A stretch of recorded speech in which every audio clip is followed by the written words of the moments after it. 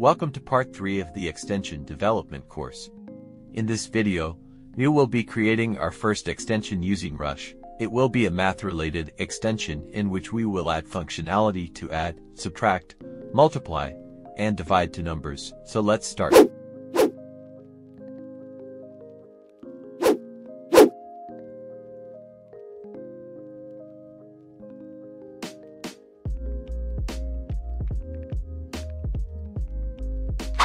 Open the directory where you want your Rush extension project to be. Type cmd in the top bar.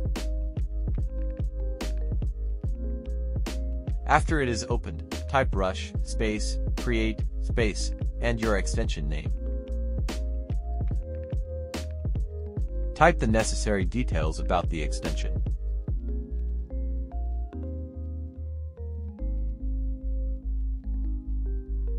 You can select the coding language of the extension by using the up and down arrow keys. I will be selecting Java. As you can see, our first Rush extension project is created.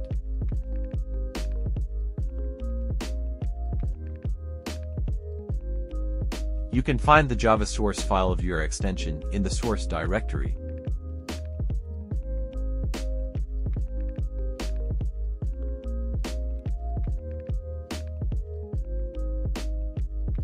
I am using IntelliJ to code the extension. You can use any IDE or code editor you like.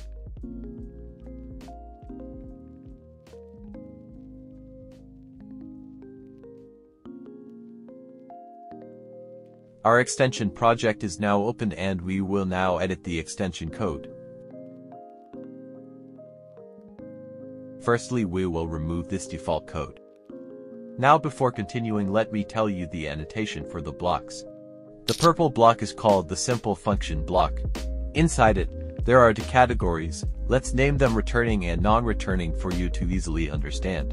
The returning block can return an integer, string, etc., whereas the non-returning block will not return anything and is used to carry out a function without the need to return anything. The yellow block is called the simple event. It is used to check if an event or function is completed or not and can be used to return some values after completion of a function. The green block is called the simple property. It has two categories, light green and dark green. The light green returns a value and does not need any parameter, unlike the simple function. The dark green block does not return anything and is used to set values of the variables in the extensions. Now let's move to the extension. We will create a simple function block for all the functionalities of the extension. For that, type @simple function.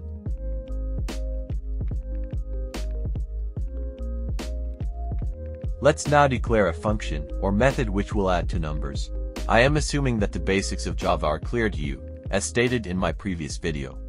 We are going to make a returning simple function block, so we will not make the function return void. Instead, we will make the function return an integer. If you want to make a non-returning simple function block, type void instead of int.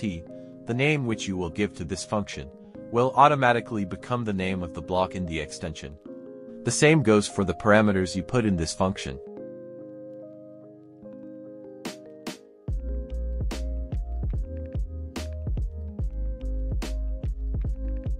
The first block is completed. Now we will do the same for other functions, such as subtract, multiply, and divide.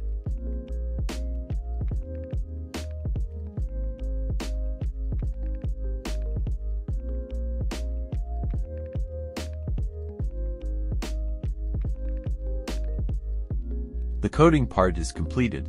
Now we will compile the extension. To do so, go to the extension directory and type cmd. Type rush, space, build.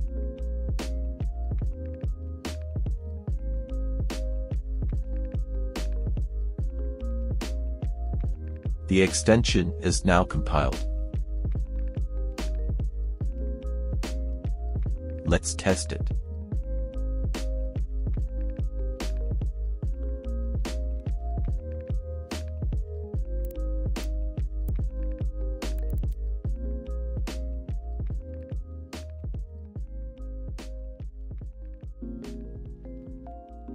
As you can see, it's working perfectly.